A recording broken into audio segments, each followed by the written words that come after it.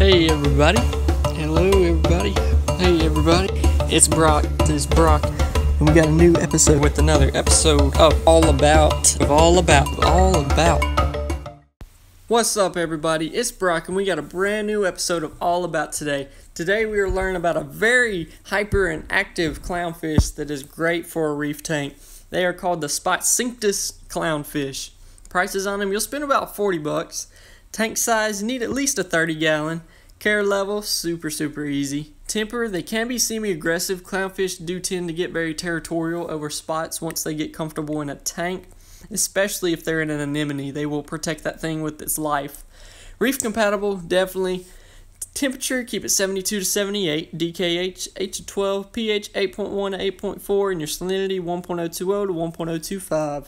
Diet, they are omnivore. They'll eat pretty much anything. Mainly they love eating mysis, brine shrimp, stuff like that. But I have had times whenever we put algae on a clip for the tangs in the tank, and that dude will run up there and snack a piece off for him. Max size, I can get a solid 5 inches. That's a pretty big clownfish. I mean, really look at 5 inches. That's huge. Biggest ones I've seen is a solid 3 inches. They were big old fat boys. Compatibility, just ask. I would definitely recommend getting multiple of them. They seem to do a lot better whenever there's a group of them in a tank. They seem to live longer. They're more happier. They stay active. They're always out and doing good. If you want to, choice, I would say 3. Get at least 3 of them. But if not, get at least 2. A pair of them will do really good. I've actually seen a pair of them lay eggs together. It was a really cool experience to watch. Colors, that nice orange, red, yellow kind of all mixed in with the red stripes, the white stripes going down them. Origin, they are captive bred. We do not catch these guys in the wild anymore. So if you do want him to host to an anemone, the best way to do it are bulb anemones.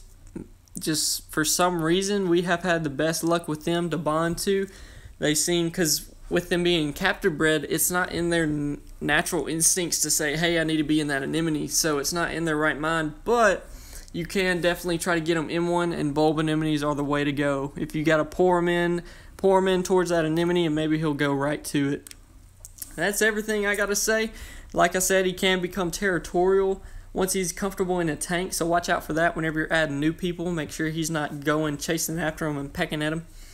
But other than that, that's your Spotcinctus clownfish. They are very pretty, very cool. Hope you all have a good day. Make sure to like and subscribe. Enjoy the day, make some dreams come true, and I will see y'all later.